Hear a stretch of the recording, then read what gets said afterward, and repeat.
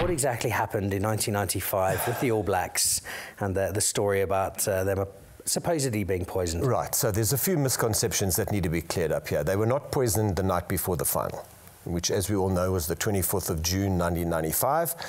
On the Thursday night before, those guys got horribly sick. About 2/3 of the squad, so not everybody, and not Joe Nolomu, but they got horribly sick with food poisoning. There was projectile vomiting, and it included one of the South African contingent assigned to the All Blacks. I was sitting in the movies with a bunch of them when big Richard Lowe said to me, "Rory, I need to get back to the hotel." I said, "Lowe, there's half an hour left." He says, "I need to go now." So I said, "Okay, well, let me go and tell the other guys," because they scattered all over about 5 cinemas in Sandton City. So I went into the first one. It was next door to us, and before I could walk in, the battering doors opened in my face, and out came Jeff Wilson clutching his stomach. And I looked at him, I said, "Goldie, you too?" He said, "Yeah." We got them into the car. We didn't make the hotel. The door flew open halfway down the road. There was spewing all over the road. And when I got in there, Dan, it looked like something out of Saving Private Ryan. There were guys lying on the floor outside the doctor's room down the passage, and him and the physio and the medic were administering electrolytes and injections and. And to their credit, the All Blacks took a decision as a team not to mention that. But of course it leaked out.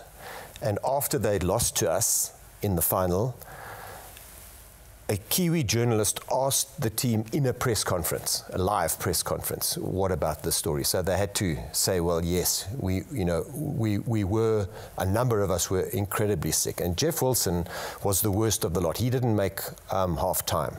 If you remember, he was replaced by Mark Ellis. Do I think it was intentional? Absolutely. Do I think South African rugby was involved? Absolutely not. I'm pretty sure, and all indications as I've tried to get behind this, would seem to be that pressure from betting syndicates. It's the old money in sport, let's shorten the odds. Somehow they were gotten to, I don't know whether it was the food or the water, you mean the tea and the coffee, but those guys were properly sick. And were they in a fit state to take the field by the Saturday? Yes.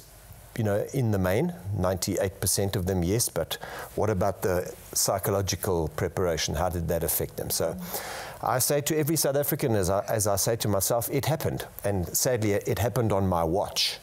And that still is something that I find incredibly, I take it very personally. Well, it's a remarkable story, yeah. And it's one that's still getting headlines 20-odd years later. Absolutely. The Kiwis will not let this go.